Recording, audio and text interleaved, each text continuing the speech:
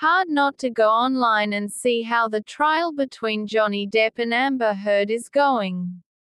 There are sides to both stories that we are just getting to know. The actor lost a few massive jobs due to the backlash he received for this specific issue.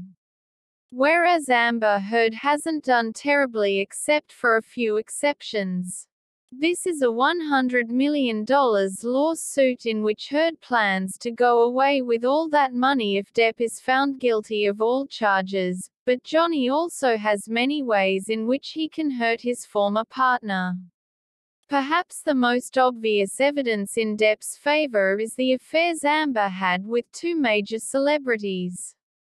The actor's defense showed footage to the jury of the actress having late-night meetings with Elon Musk and James Franco. Both celebrities were expected to go and testify on the trial, but they most likely will be no-shows. In Depp's favor, both of these men were proved to have these affairs right when the actor was married to Amber Heard. To further the evidence, there are moments in the elevator footage where the actress doesn't have clothes and she is only covered with a blanket. She shows physical affection to Musk and does the same with Franco, but mildly. This new evidence proves that Heard was unfaithful to Depp, and most of her accusations could go down the drain for it. But there is even more incriminating accusations from Depp to Heard that we are just hearing about.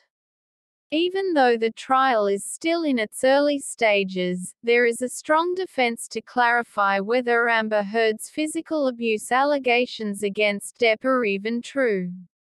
The team of lawyers defending the actor insist she is doing this in order to advance her career, but they haven't shown any specific evidence to their claims.